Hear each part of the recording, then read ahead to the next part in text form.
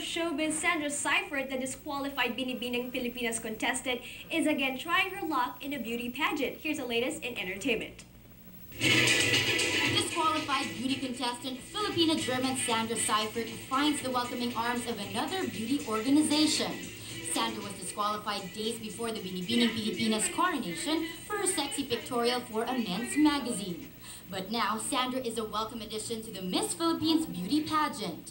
According to Miss Lorraine Shook, they see nothing wrong with Sandra's sexy photo shoot. Yung aming qualification is boldness, nudity. Wala naman eh. At hindi rin malaswa. Sumali kang beauty pageant, lalabas ka in swimsuit. And ano naman problema sa swimsuit? Tayo nga nagsiswimsuit sa beach, nakikita tayo ng public. So I really don't see anything wrong. And now other beauty queens are behind Sandra.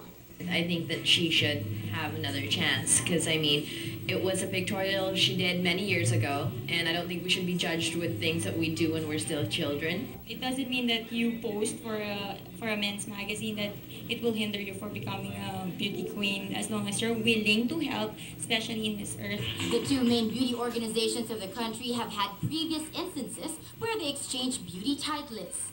Former beauty queens Carlene Aguilar and Nadia Shami first won in Miss Philippines and then in Binibining Pilipinas. Now it's Sandra's turn to prove that she's indeed a beauty royalty.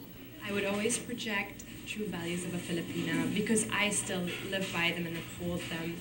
I would, show the God-fearing, the nurturing family values that we are known for. Reporting for News Central, Gretchen Pulido, ABS-CBN News.